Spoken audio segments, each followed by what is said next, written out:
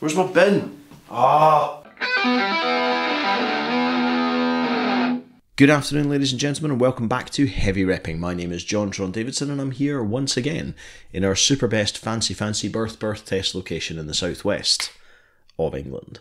So today is a very special day here at the Rep. It is Heavy Repping's second birthday, and that marks 2 years since I stood in the empty rehearsal room down the road in the freezing cold, filming this on my own, having no idea how I was going to do it, with no software editing experience whatsoever. Now we're in a very different place, and I'm going to talk to you about the most important picks that have come through the door in the last 12 months. But before we do that, a little shout out to you is because we passed 500 subs, which is a massive deal for a channel of this nature, and I really can't thank you enough. If you would like to like and subscribe down there, I appreciate each and every one of you.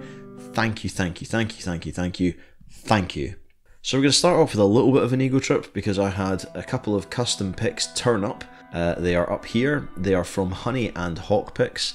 Both Honey and Hawk have made some incredible stuff. Hawk primarily with casein, and Honey primarily with acrylic and kernite, but both companies are excellent, genuinely amazing to receive in the post, and something in which I take no small amount of pride. Really, they are fab, and they're excellent picks as well. So muchas gracias, boys. You let me know I was doing something.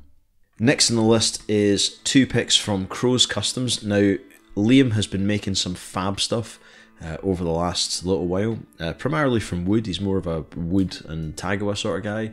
I love his Tagawa work, but he made 2 picks which really did go into my brain in a big way. The first of which is the Oru, which is here, which is wood on both sides with Tagawa in the centre. I have taken a photograph of this to reflect its current state because I've been playing it a lot, especially on the stick, which is currently tuned CGC FGC with some fairly heavy strings on, which is why the wood has worn away somewhat because I'm not exactly a tickler. The other pick, however, is even more special because it was commissioned for me by Iron Cat Guitar. Now, Iron Cat has become something of a mascot in the Plectroverse, a status with which I am fully aware he is very proud, but he's been a big supporter of the community, and he's working very closely with Liam on secret things, and he got in touch with them and said, make John whatever he wants, and I will settle the bill, which was very kind of him, and that resulted in this, which is one of my favourite pictures of the year that I've taken. Another hand maker who made some unreal stuff in the last 12 months and continues to impress me with each following Plectrum is Rens over at Hendrix Picks. He's a blacksmith, so of course he makes Plectrums, and he made this, which is the fork. Now, the fork is one of my favourite, not just important picks, but one of my favourite picks of the last 2 years, because it's made from Ivoroid with cork on either side. It kind of shouldn't work really. I mean, cork grips go all the way back to the 20s, so it's not that uncommon a thing, but he has seated the cork in both the front and back of the pick, and the feel of it is great. I have worn the nub down significantly. Rens tends to make his picks kind of sharp. This one is now blunt as a spoon, but I keep using it.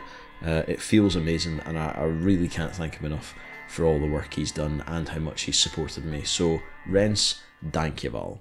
Now, I've talked about Bailey at New World before, and indeed Rens is also quite a young chap. Both those guys are cracking on and doing their thing, which is ace, but we also had 2 other young men join the game, one of whom is JmetalR, and the other is Jacob Strauss at Glitch Picks. Now, both these guys I was thrilled to see, and for very different reasons. JmetalR has been a staunch supporter of the Rep ever since day one, pretty much, and I'd like to think of us as pals. He sent me his earliest stuff, his razor blade suitcase, and he also sent me this amazing glitter piece that's up here. He's refining his techniques all the time, and even though he started on bone, he's favouring acrylic now. I think it's wicked what he's doing, and there'll be reviews of that to come in the coming weeks. I'd also like to give a big shout out to Jacob, because Jacob decided to get into the Plectroverse at the deep end, which was to say, I'm going to make a pick with 3 tips as my opening gambit, which is a pretty bold thing to do even when you've been in the game a long time. He makes from a lot of resins and honeycomb material and so on, and his were some of the picks I was the most excited to receive this year, partly because I loved the fact that he was going in so deep so soon, and the fact that he was putting all of his working on Instagram live streams and showing himself making every single pick. Heavy props. I did do a video on this box earlier in the year, but I'd like to illustrate again for those of you who missed that, and if you did, I forgive you. That this box, which came to me from Zwart picks in Italy, was one of my most hotly anticipated things of the year, partly because it's filled with incredible things like this mad coconut like concept plectrum, but also because it contained the onigiri, and this is the pick that fundamentally changed my view of boutique plectrums, because I'd seen people doing all kinds of crazy things with plastic. This was a pick that I could feel every moment of crafting that had gone into this. There's 5 pieces in this thing, bone, ebony and flame maple. It is perfectly finished, almost to the point of looking machined, and if I didn't know Emanuele so well and the level of work he puts in, I would say there was witchcraft at play. Tutto bene. Now, those of you who are keen observers of the channel will know that obviously I did a video on the giant shimsen, which Joe Bonamassa has now done a little video on, although he cheated and held it down here. I played it the proper way from the top. This was an utterly ridiculous moment, but it was very, very important for the community. The Plectroverse gets taken kind of for granted, because millions and millions of guitar players and bouzouki players and mandolin players and banjo players and stuff use picks worldwide, but a lot of them don't think about it. They just buy whatever's in the shop, and that's kind of it. Everybody can look at that and know exactly what it is, and more importantly, what it's lampooning. I think that's a really important thing to remember. This put picks, for whatever reason, good or bad, this put picks in the public eye, and it made guitarists say, oh hey, isn't that ridiculous, but maybe I should look into picks a little bit more. Thank you, Chibson, that was cool. One of the most important things that happened this year was that I got to interview a bunch of people. The majority of the old school guys, Guy Devillez, who I've interviewed, Brian Bouchard, who I've also interviewed, Tina Holmes and Jeff White of Plectrum Spectrum, they all exist on Facebook primarily because of Mr. Guy Devillez. I was in a position not just to get the pointless picks, there's a review of those coming up, don't you worry, but I also got my hands on these. Now this is a huge thing for me. These are from the Will Hoover collection. Will Hoover literally wrote the book on picks, which is called Picks, The Story of Celluloid. It is this. I've talked about this a lot before on the channel, and I'm going to be doing an audiobook version of this later in the year, or possibly early next year, because it's quite big. That to own this, I'll never play with this, but to own this that's genuine collector stuff, and I was incredibly proud. Nice. A maker that's meant a lot to the community is Duncan at Zen. Duncan lives in the UK, he's just on the other side of the country from me, and he made this, which is his Kintsugi plectrum. Now, because we've just had Mental Health Awareness Day, I do want to talk about this a little bit. I've had some pretty ropey times the last few years, especially in the last 5 years, if I'm honest. For lots and lots of reasons I'm not going to go into now, but I've had plenty of problems with depression and mental health issues for most of my life, which I'm working very hard to get on top of. And the reason why I'm mentioning that is because the principle of this pick, the idea behind its creation and all these cracks and everything in it that have been filled in with gold, is based on a Japanese principle of kintsugi, which is the idea that if a pot is broken, it's repaired using gold and silver to celebrate those cracks and those accidents, because it's those mishaps and those difficulties that make the pot stronger than it was.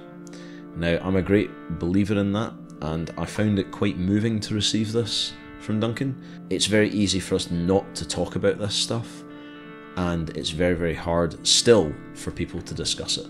So the pit community has been incredibly supportive of itself and of all of the people in it. You all talk to each other, you all celebrate things and your achievements. There's minimal sniping, there's bound to be some in any community, but it's wonderful to see how much everybody cares for each other, and that really means a lot. That pick is a representation of that. It's a representation of how important it is to be supportive, because we're all going through things, big and small, and to know that somebody's got that in the back of their mind when they're making these things a tool of expression, that's really important to me. Something that arrived in the post that I genuinely can't use, though I have tried, is this. This is a Batchy from Raven Music. It's handmade out of acrylic and wood and Keraite, I think, on the bottom, I can't remember. The shamisen is constructed completely differently to the guitar, so that makes using this almost impossible, but it was the first time that I really went outside the traditional Western remit just to see how far this goes, and I'll be covering a lot more stuff. I can point at you like that. I'll be covering a lot more stuff of this nature in the future when I talk to some instrumental specialists, so important because it's very, very cool, but also because it is emblematic of what is to come. So this is the final and most important thing, if I'm totally honest, of what happened this year, and the reason why this is so important is because of what it represents and who it represents. So I mentioned the vintage community earlier, and the guy that is widely regarded to be at the head of that community is Joe Macey. Now, Joe is responsible for the 7-part series I did on vintage picks. He wrote that. I've also got a piece coming up about the history of French picks, and the French being at the forefront of pick development in its early period as we go into the 20th century. But Joe sent me this. Rather than being one pick, it is many. Bert Whedon's, Richie Blackmore's, a Carol K from back in the 1960s. These are Japanese ones. And in this little green pouch in the middle, there was a memory card, and on that memory card was photographs of Joe's collection.